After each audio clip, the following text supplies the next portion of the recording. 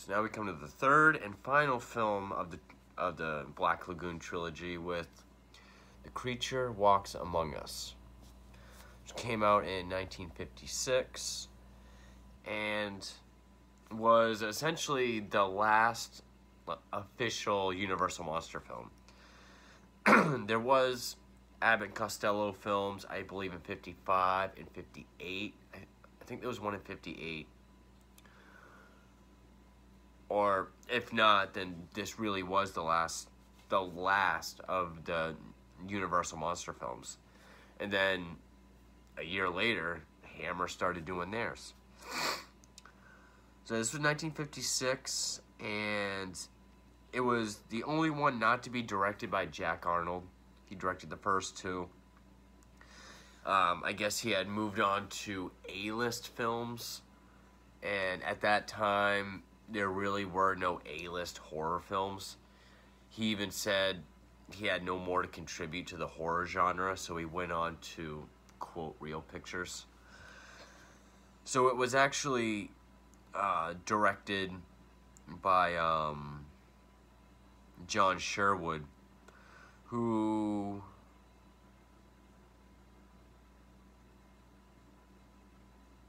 he was the Universal International Assistant Director, I'm guessing, of the whole company.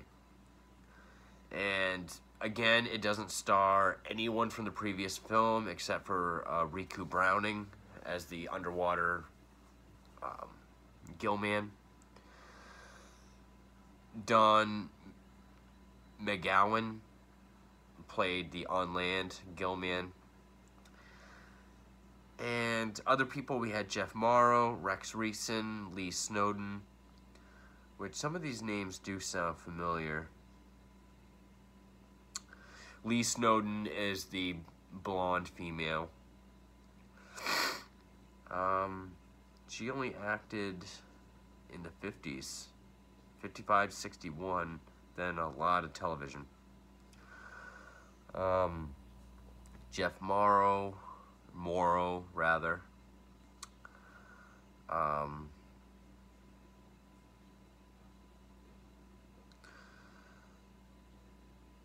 Don't recognize anything from him either. But, so this story has... So the Gillman has escaped from, excuse me, the Oceanarium in Florida. And he's made his way into the ocean. Well, actually, he made his way into the Everglades. And then, this team of scientists, headed by Dr. Barton, played by Morrow. He's mentally unstable and abusive to his wife, who is Lee Snowden, especially when she's around other men, like the guys on the ship. But they eventually make their way out to the ocean. I watched this at like 4 in the morning this morning, so I'm probably going to be missing a lot of steps. But basically, at one point, they're looking for the Gillman. And where this one's in the ocean, you get a much bigger underwater sequences that really do, once again, look great. You know, it feels like a much bigger scope. They go way deeper. You really get to see how long Riku Browning can hold his breath. But at one point, the Gillman gets set on fire. And they bring him aboard the ship. They treat him. And it burnt the outer scales off his whole body, the thorns, or his nails, his claws, and essentially his gills. And he now has lungs. Don't know how it happened, but it happened. So pretty much I already put the case back in the box set, so I have nothing to hold up. So pretty much just take the Gillman and just smooth them out. That's what he looks like. And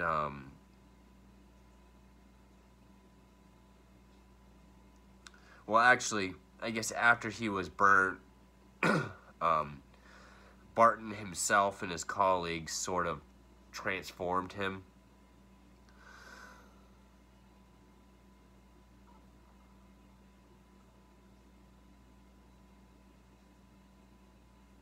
Or, okay, it was a mixture of surgery to save him and his body's natural response of shedding and losing the scales and the gills and adapting some sort of lung.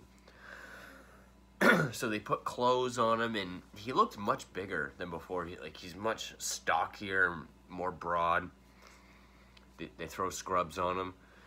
He goes back into the ocean and he tries to swim down, but he doesn't know the difference, and he starts to lose his breath, and they got to go down and get him. His eyes now look like the actor's eyes, human eyes. They're not like the big, fish eyes that he had before. And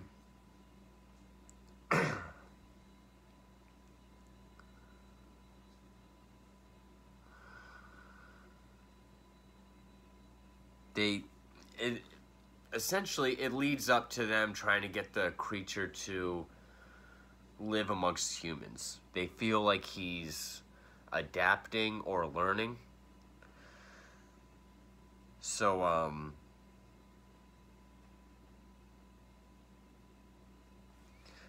they take him to this one place, essentially a farm. Yeah, he goes from the water to a farm with like goats and shit. And he keeps looking off in the water. You can tell he's sad. He doesn't like it. The doctor kills a guy that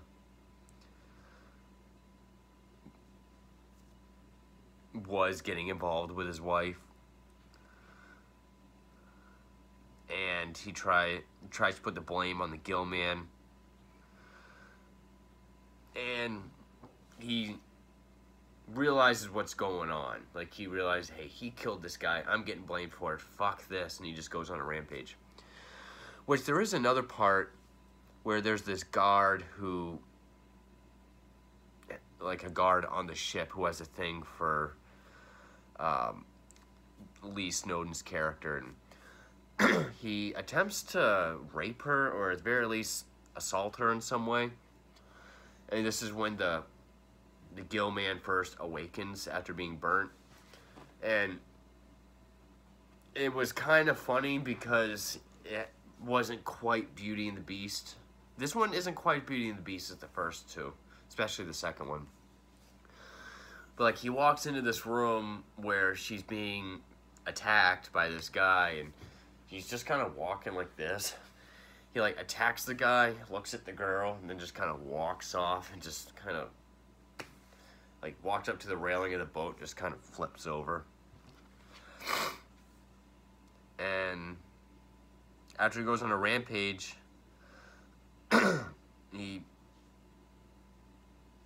rips down the electric fence in the place that he's confined in, kills the doctor, walks back to the sea, and he's last seen on the beach walking towards the ocean. So I get it's left kind of ambiguous. Like, is he gonna adapt the way he is? Is he gonna drown himself? It's left pretty ambiguous. But like the first two, this one is pretty straightforward. I mean, group of scientists, the first movie, they weren't looking necessarily for the Gill Man, they just find him. Then the second and third one, they are looking for him. And then it's just what they do with him, that's the rest of the film. Like, the last one was they want to study him in this aquarium, this oceanarium. Here, he gets badly burnt, and realizing that he can now breathe air with his new lungs, they want to see if they can get him to learn and adapt to sort of live with humans. And that's pretty much the film. Very simple, very straightforward. I applaud it for that. I was actually surprised by this whole trilogy because I thought this was the only series of the monster films that I had not seen a single film, except for the second one, which I saw on Mystery Science Theater 3000. But usually when I tend to watch that, I'm usually listening to the riffs more than I am the actual movie. So I'd seen that, but not really seen it. And I was kind of thinking it's a little more science fiction-y and 50s, bit more B-movie. Didn't really think I was going to like it. But I was actually surprised. I mean, yeah, they are B-movies. They are kind of cheesy. The first one's a classic. The second one is... And they're all different from each other. That's another big thing. They came out each subsequent year from 54 to 56. Each one is different. They all do different things. Each one is bigger than the last one. You know, I really like the underwater sequences in this because it's in the ocean. So, I mean, it's way deeper, way farther away. It's not as confined like in the Black Lagoon. I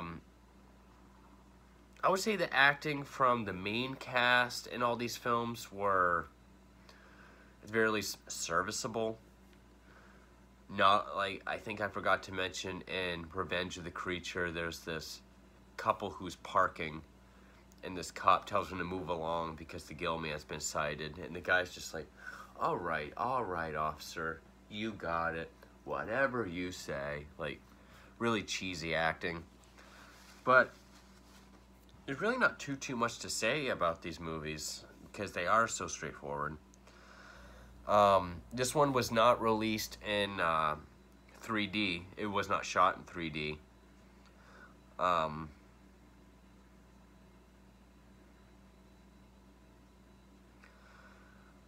It was shot in Florida. I don't think this one was quite as well received. Yeah, it doesn't really give any kind of reviews, but you know, I could say that these films were enjoyable for what they were. I mean, we got to see a different, original kind of monster. Each movie did something different. It was interesting to see him go from this prehistoric, scaly gill man to this, you know, sort of smoothened out, smoothened out, kind of lung air breathing, wearing clothes, kind of still prehistoric, but, you know, adapting a little bit. It was good that they stopped here. You know, they kind of quit while they were ahead. Also, I think just them ending the monster cycle had something to do with it as well. But music was composed by Henry Mancini, which sounds familiar. He's known for the Pink Panther theme, Peter Gunn theme.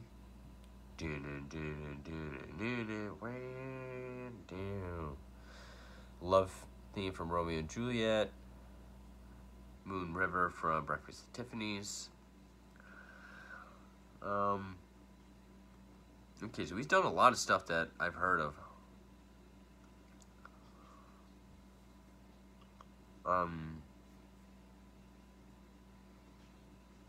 Okay, wow. So yeah, he's done some stuff I'm familiar with, but for the most part, these are just kind of more so than the other monster films. Just good sort of popcorn, cheesy fun. Not quite the groundbreaking classics like, say, Dracula or the first two Frankensteins, but still good. I mean, I had fun with them. But anyway, so that was Creature from the Black Lagoon series.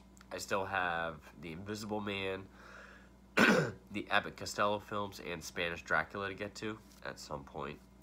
But I still got a lot of shit to watch. Anyway, Thank you for watching.